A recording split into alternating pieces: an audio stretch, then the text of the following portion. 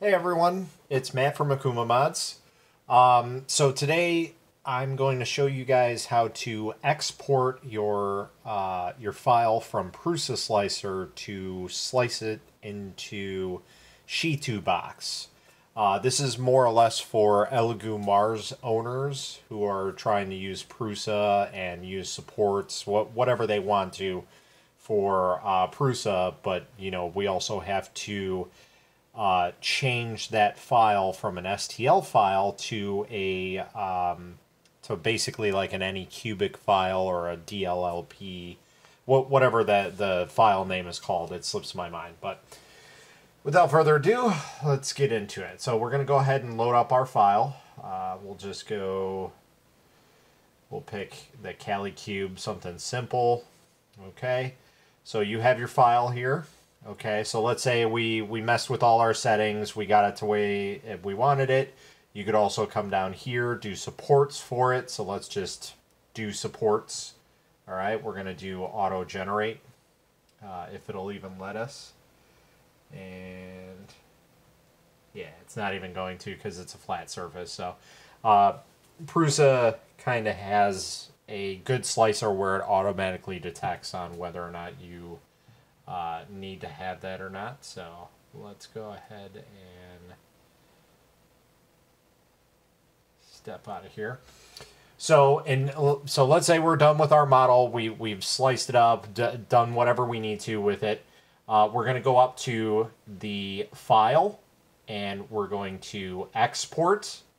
And you're going to choose one of these three options. You're going to export plate as STL, export plate as STL, including supports. I usually just choose this automatically just because in case there happens to be any supports that are not showing, it's already on there. So we're going to go ahead and export our STL. And we'll do CaliCube new. Okay, so that way we just know that that's a brand new file. So we're going to go ahead and hit save. And then we're going to come over to our Chitubox slicer and we're going to go ahead and open up file. And we're going to do CaliCube new. Okay. So as you can see, there's already supports added to it. All right. So even though it wasn't showing us anything, there are supports on it. So, and you can add more supports to it depending on what you want. Might be a little bit overkill, but if you're worried about, something not coming out correctly, you can always add your supports in here. We're just going to leave it for the time being. And then you're going to go ahead over here and you're going to slice. Obviously, you want to make sure that you're in your correct setting. I only have this set up for the Elegoo right now, so we're going to go ahead and slice it up. It's going to take a little while to slice the model, depending on your size, how much you're doing, whatnot. And then it's going to give you all your information, what machine it's on. Mine is the Elegoo. What type of resin you're using, the volume, height, price, range. That's an estimate. And then your time for printing, which is going to be 3 hours and 36 minutes. Obviously, you can change that depending on what settings you use. So once we're done, we're going to go ahead and save this file. And as you can see, it automatically changes it to the CBDDLP. And then you go ahead and you save it to wherever you need to. We're not going to do that. We already got it ready to go.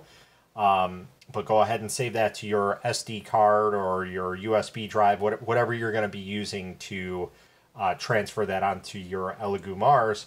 And then once you got it onto your Elegoo Mars, you go ahead and you hit the print and it'll show up in that print box.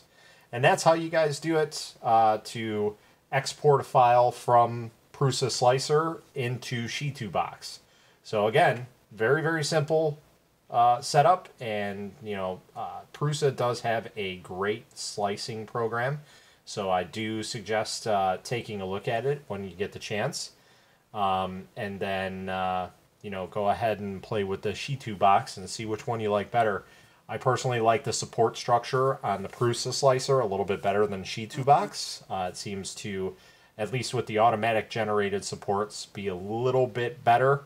on it, but you still do need to add manual supports to it in order to gain that area of focus that you're going to be using. So that's pretty much it for today. I hope you guys like this. If you guys like the video, go ahead and give it a thumbs up. Hit the subscribe button if you haven't already. We're going to do some more videos on this stuff down the road, and just stay tuned, guys. Thanks for watching.